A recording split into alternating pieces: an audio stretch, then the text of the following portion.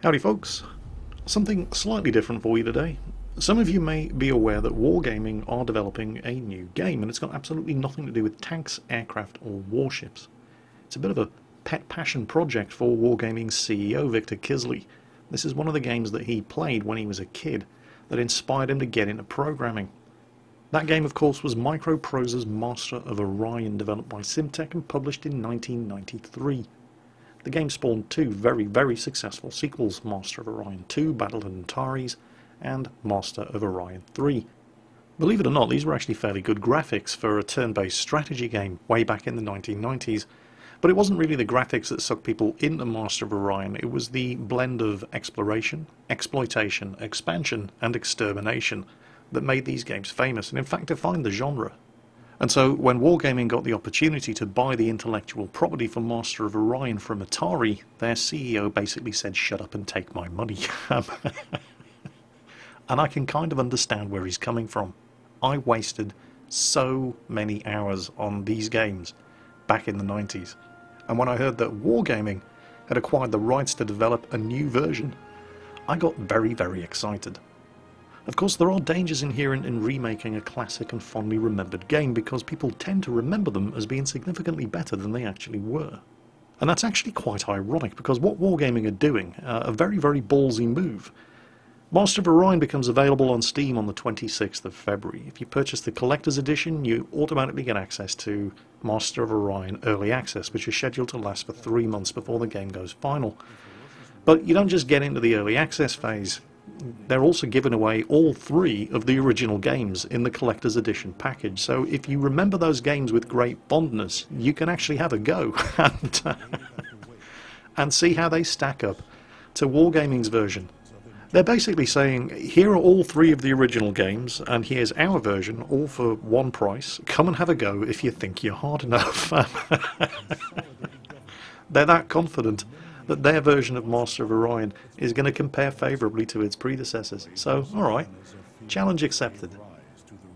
Currently, only 6 of the projected 10 races are available, but they're all familiar faces. The Cylons, the Sakra, the Mershan, the Humans, the Alkari, the Bulrathi.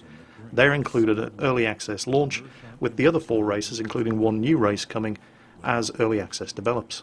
Whenever I played Master of Orion back in the day, I always went for the Cylons. The Cylons are the technological race. They tend to have much better research options available than the other races, while being physically weaker.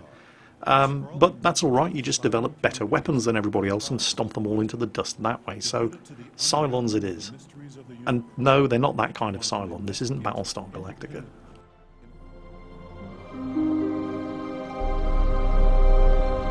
The Cylon had looked to the stars above Mentor and wondered. Generation after generation, the isolated Cylon quantums strived to unravel the mysteries surrounding them, to add an iota to their combined knowledge. Now the time has come for the Cylon quanta to go beyond in their search for answers, to travel to the deepest reaches of the galaxy and solve the enigma at its core. In case you were wondering, yes, that was Michael Dorn, Worf from Star Trek The Next Generation and Deep Space Nine, and they've actually assembled quite an expensive voice cast for this game. As well as Michael Dorn, they've also got Mark Hamill, Luke Skywalker from the Star Wars movies. They've also managed to lay hands on Dwight Schultz, who played Mad Murdoch in the original A-Team TV show, John Delancey, Q from Star Trek The Next Generation, Alan Tudyk, who I remember most affectionately as Steve the Pirate from Dodgeball, but most people will probably recognise him as Wash, the pilot from Firefly. They've also got Robert Englund, Freddy Krueger from the Nightmare on Elm Street movies, and Commander Shepard himself, Nolan North, is also lending his voice talents to the game.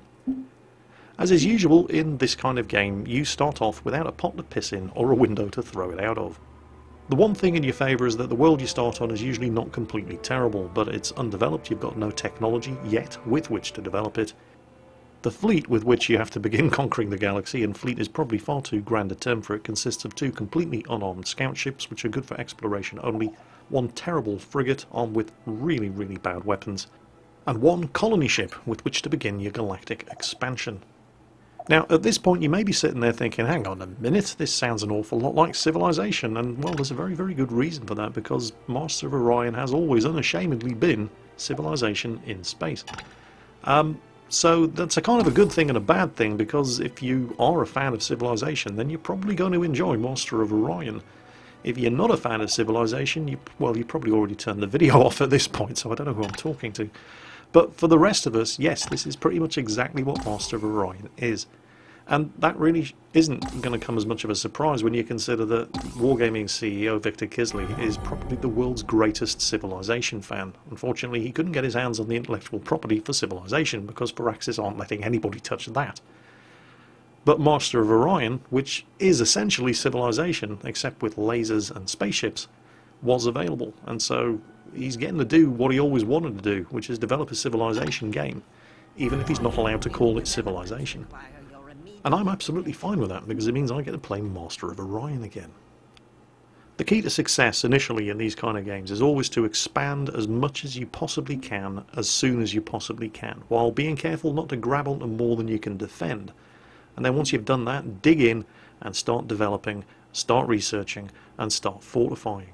So while my deep space scanners have detected some space pirates coming in, I've managed to get my first colony ship within range of a planet that, well, it's not ideal, but it's good enough and it'll do. And I do need to actually start establishing some extra colonies from which to push further on into the galaxy. So we're going to colonize our first planet.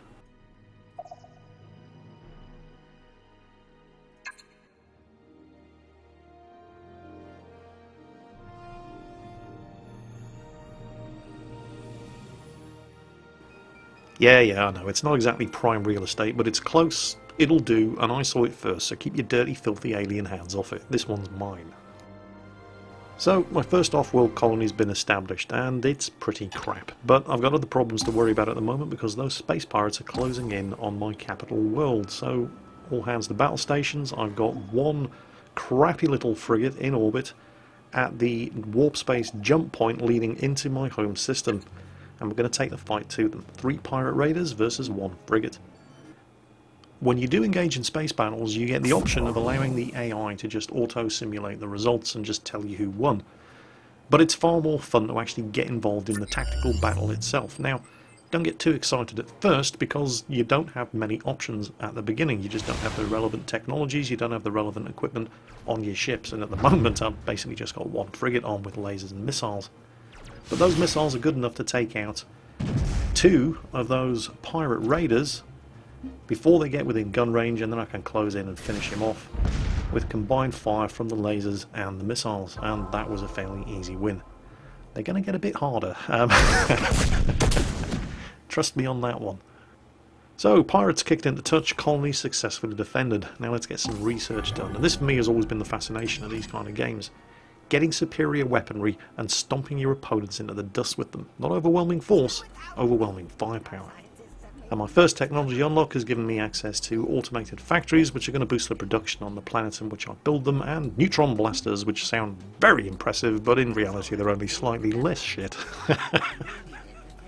than the standard lasers with which you begin the game. However, it does at least allow me to upgrade my frigates, and you can do that with 1 click right from the research screen as soon as you've unlocked the relevant technologies. Now, before we get further into the gameplay, particularly the ship design blueprint screen and the later space battles, which are absolutely glorious, I should probably take some time to start talking about some of the ifs and buts involved in getting into the early access of Master of Orion. As I mentioned earlier, early access for this game begins on the 26th of February on Steam, and if you're watching this video on the date it was uploaded, that means tomorrow. On release, the game will only support Windows 64-bit operating system, although they are going to be rolling out support for Mac operating system, Steam operating system, and Linux over time, presumably with different phases of the early access. Speaking of which, early access is scheduled to last 3 months, and they are planning to release a major update every month of early access. So 3 major updates before the game comes out of early access and goes live 3 months from now. What sort of things can you expect to see in each of those monthly updates? Well, for a start, you can expect to see more than 6 starting races. There are going to be 10 races available in the game, and you can probably expect to see a couple of those races get thrown in with each monthly early access update. Also, you can expect to see more than the currently available 2 victory conditions. Now, you can play the game through from start to finish. I have. It took me 9.5 hours. and it was fantastic. But at the moment there are only 2 victory conditions, so they're going to be throwing more victory conditions in with each major update throughout early access. The 2 victory conditions that are currently available in the game are what are called Excellence and Diplomatic. Now, the Diplomatic victory condition basically involves having everybody elect you ruler of the galaxy, and this is something that was in the previous Master of Orion games, or at least some of them.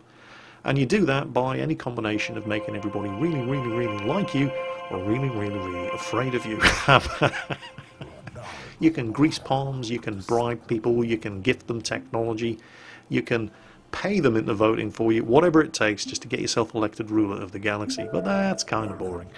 The Excellence victory condition, which is the one that I took, as best as I can figure out, appears to basically involve making everybody else extinct.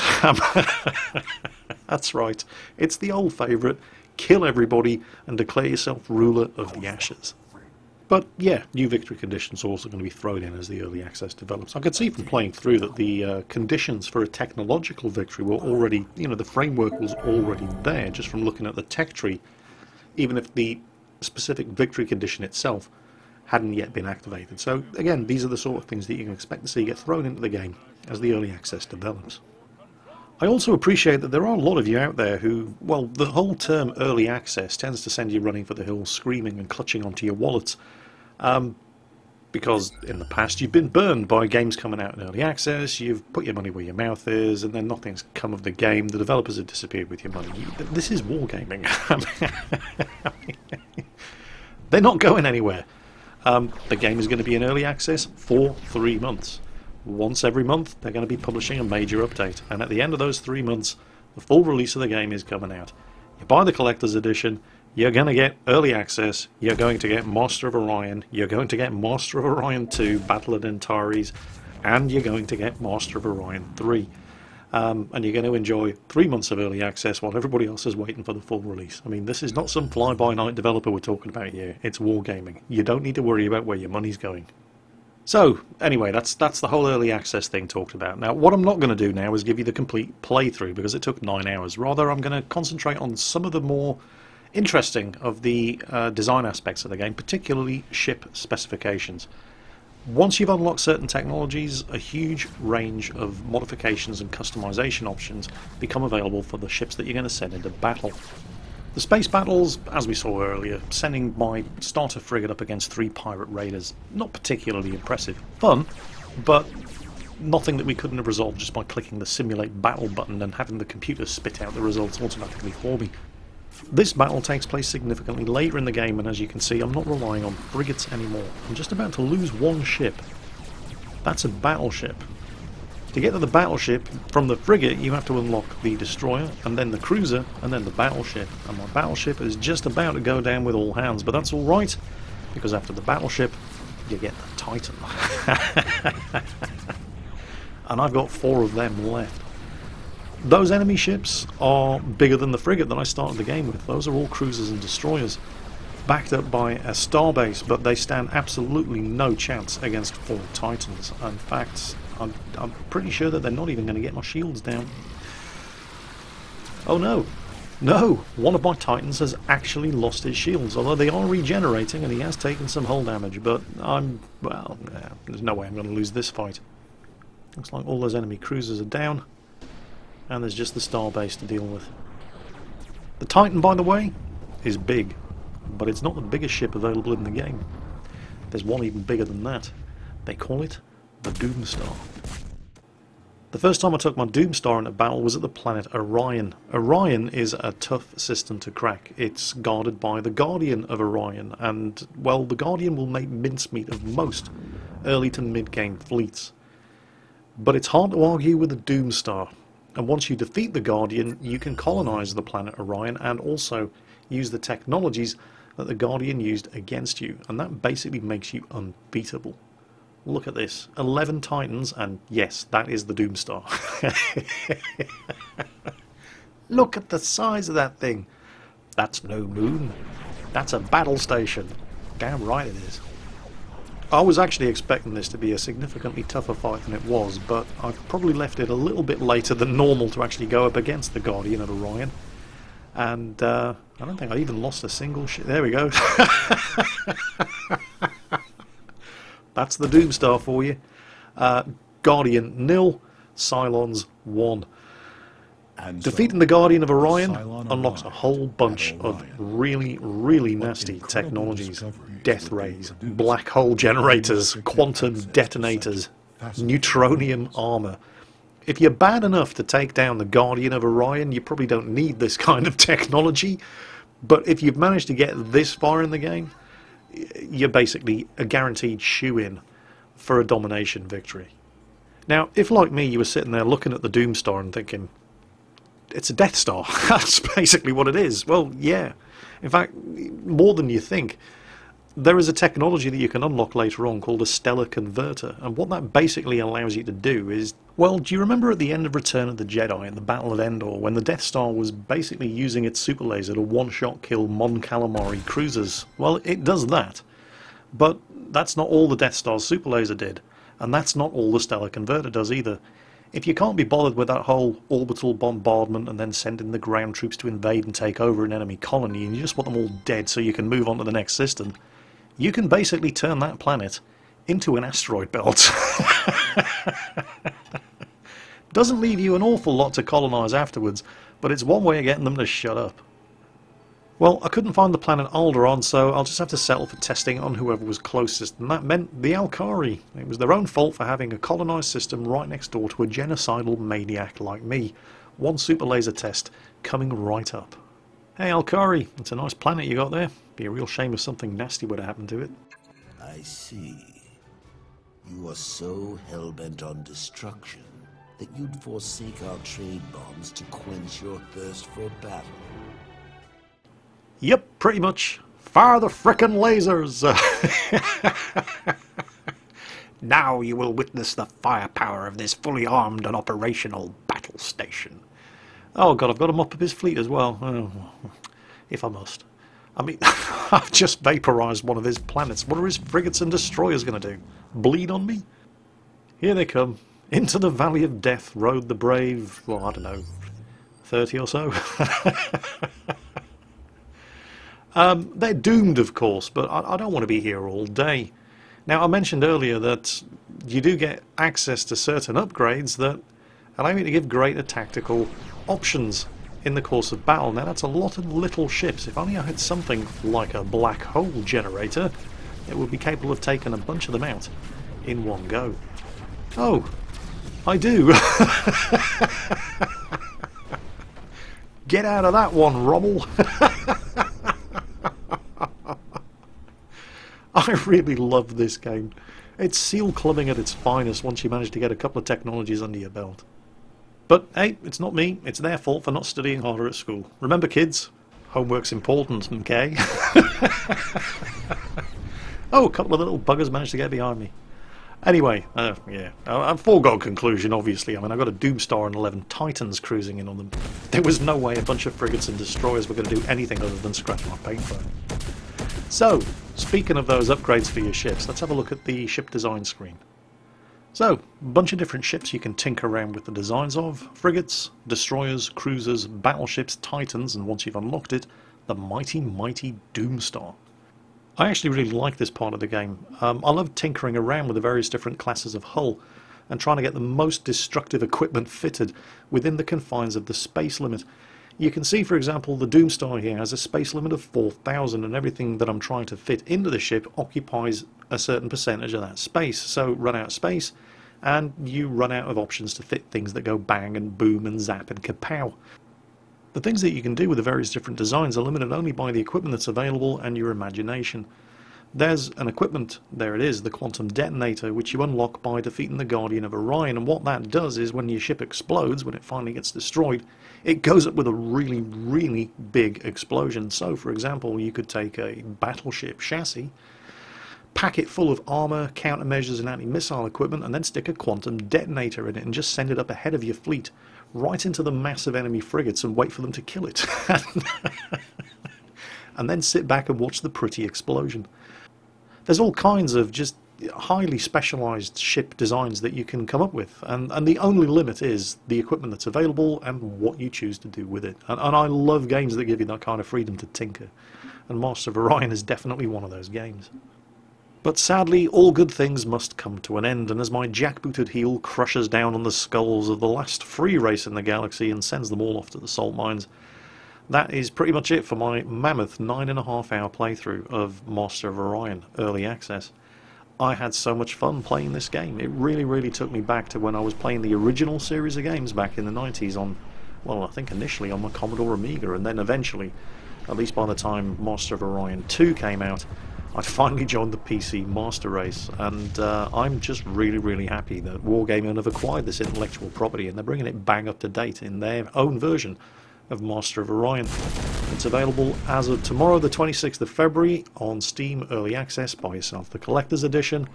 You get Master of Orion, Master of Orion 2, Master of Orion 3, and Wargaming's Master of Orion, as well as guaranteed access to all 3 months of the Early Access and then the game itself when it goes live.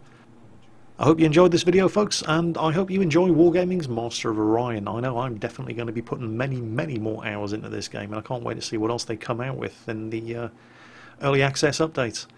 That's it for today. Hope you enjoyed the video, and as always, take care, and I'll catch you next time.